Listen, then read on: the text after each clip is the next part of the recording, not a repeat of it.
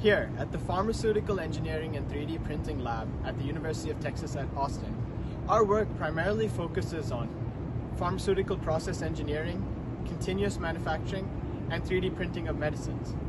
Some of the additional projects in our lab include the 3D bioprinting of scaffolds, the manufacture of ultra-portable drug delivery devices, as well as smart medical implants.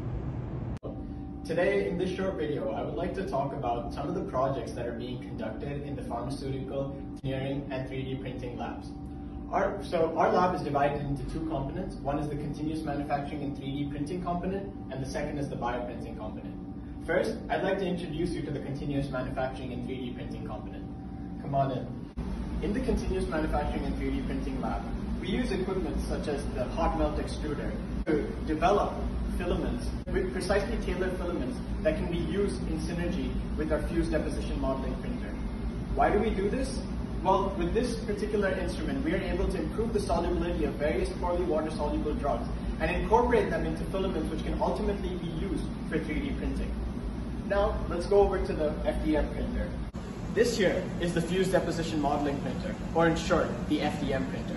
This is the printer that we actually use in synergy with our hot melt extrusion process, where we create filaments which can be used as the raw feedstock material for this particular printer.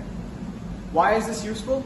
With this, we're able to actually print customized and personalized medicine for desired patient outcomes.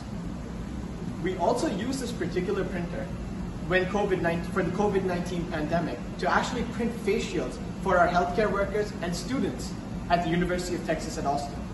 Here is an example of one of the face shields major components of the face shield that we were able to print.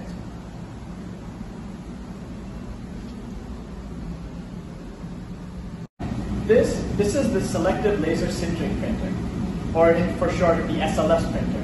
This is actually a printer, a 3D printer developed at the University of Texas at Austin, so it definitely holds a special place in our hearts. So why do we use this printer instead of the FDM printer? Well, this works on a separate mechanism. It works on the mechanism of a laser sintering various particles in order to create precise 3D constructs.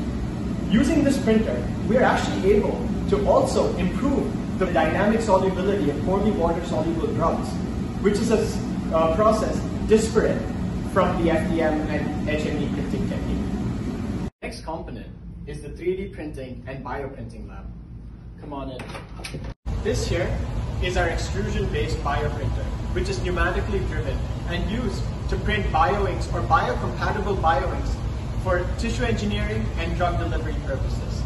A couple of the examples of the projects being conducted in this lab using this printer are the printing of complex skin-mimicking constructs for the use in wound healing purposes, as well as for the printing of biosensors.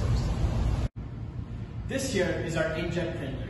This works on the principle of drop-on-demand and utilizes metal inks to produce microstructured devices which can be used for both cancer treatment as well as diagnosis. These are our stereolithography printers, which uses a specialized photocurable resin to print high-resolution 3D constructs which can be utilized for medical device manufacturing.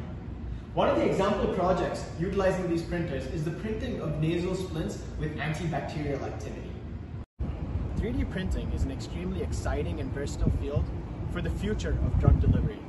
And it would be great to have you on board the Pharmaceutical Engineering and 3D Printing Lab family.